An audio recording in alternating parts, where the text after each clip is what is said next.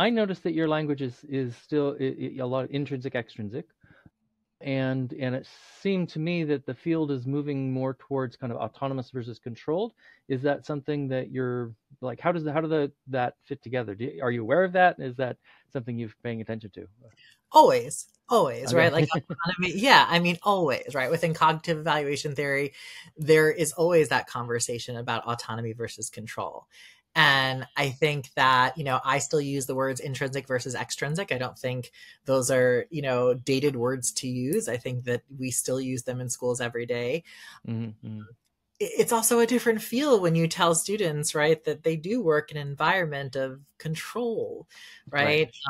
They don't work in an environment with the most autonomy and choice, right? My teachers certainly don't. So I am careful with my wording in terms of autonomy and control. Intrinsic and extrinsic feels a little bit more realistic within the context that they're working in. Right on. Yeah. So it's about using a language that you feel can be received.